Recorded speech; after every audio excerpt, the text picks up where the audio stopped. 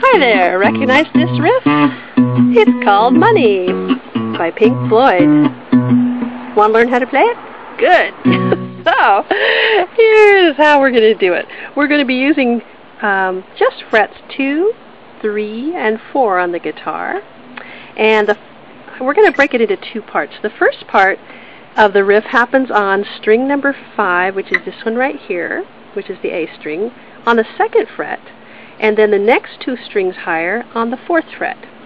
And the pattern is, it's going to be 2, 4, 4, 2. So this is what it's going to sound like.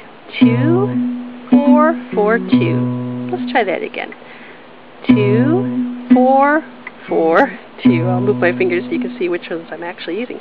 2, 4, 4, 2. So that's the first half of the riff, and if you think of those as one set, that's going to make that a little easier to play.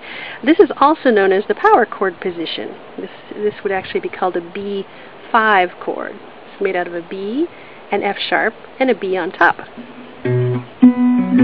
So that's part 1 of the riff. The second half, you're going to move finger 2 down, or this finger 1 on fret 2, down to the low string and play 2, then fret 5, then the next string, 2, 5.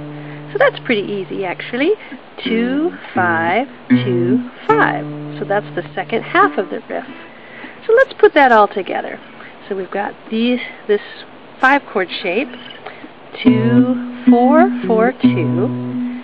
2, 5, 2, 5, 2, 4, 4, 2, 2, 5, 2, 5, 2, 4, 4, 2, 2, 5, 2, 5, 2. And that's how you play the riff from Money. Have fun!